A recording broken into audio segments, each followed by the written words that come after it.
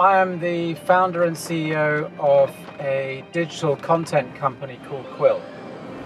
One of the moments when I first got the adventurous bug was when I was lucky enough to win a place on an expedition to Alaska when I was 17 and a half. So I spent nearly 2 months in the Alaskan wilderness living outdoors, and it was a very profound, life-changing experience for me. Well, some people have told me I'm missing the risk aversion chromosome. So yeah, in business I have gravitated to becoming an entrepreneur and building my own businesses with all the risks that are inherent in that. Every week since I was probably about 10 or 11 years old, I run. I love the freedom of running outdoors, whatever the weather. And yeah, so that's just part of my regular training regime.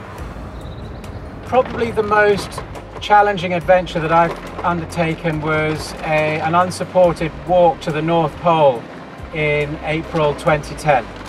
It was extremely cold. I started getting frostbite in my right hand, and you're walking over sea ice with the risk of it breaking at any moment. So yeah, it was pretty brutal, but I'm glad I did it. Every year I do 2 trips on my own, either to the Dolomites or to the Southern Alps, where I go climbing on my own.